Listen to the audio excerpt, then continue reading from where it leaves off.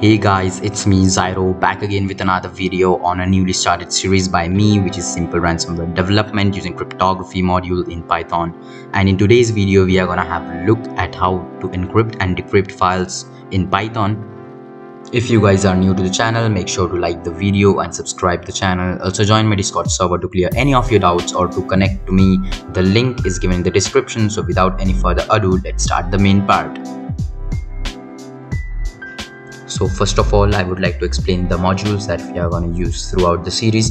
Here you have a PPT open in front of you describing the cryptography.fernet module that we will be using a lot in this series. The fernet module of the cryptography package has inbuilt functions for the generation of the key, encryption of plain text into ciphertext, and vice versa, using the encrypt and decrypt methods respectively.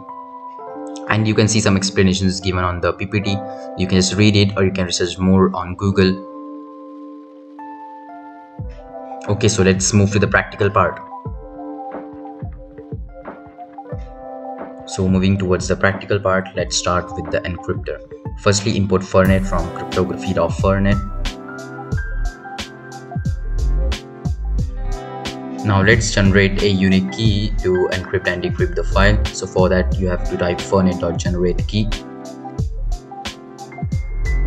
Now in order to keep the backup of the key, we will open a file called key.key in write bytes mode and save the unique generated key into it.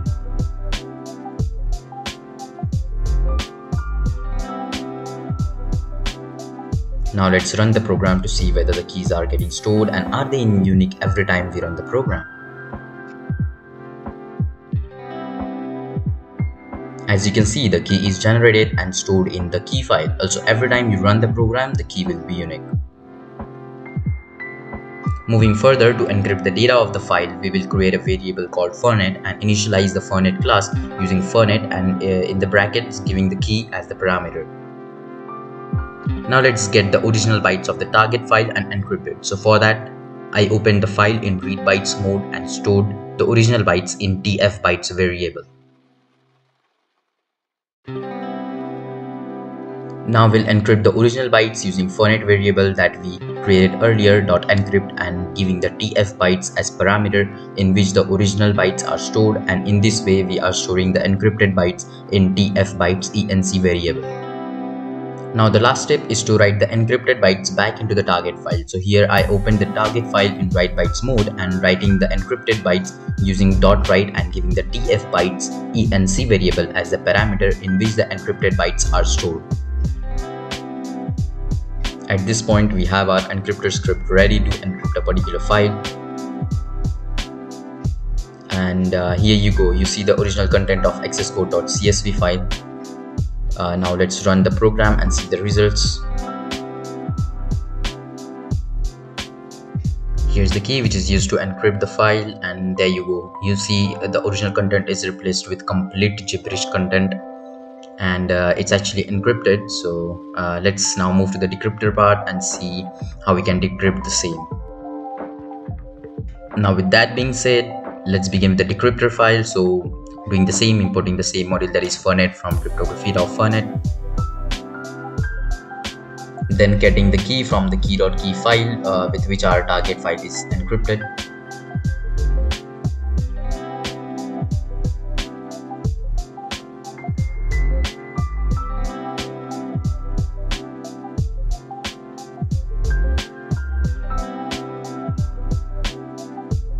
Here we initialize the fernet class. Now we will be getting the encrypted bytes from the target file.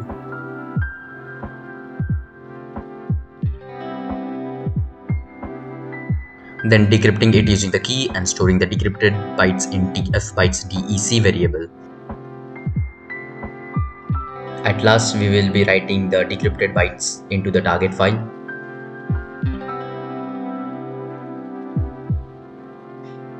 And here our script ends. Now first let me show you the encrypted bytes.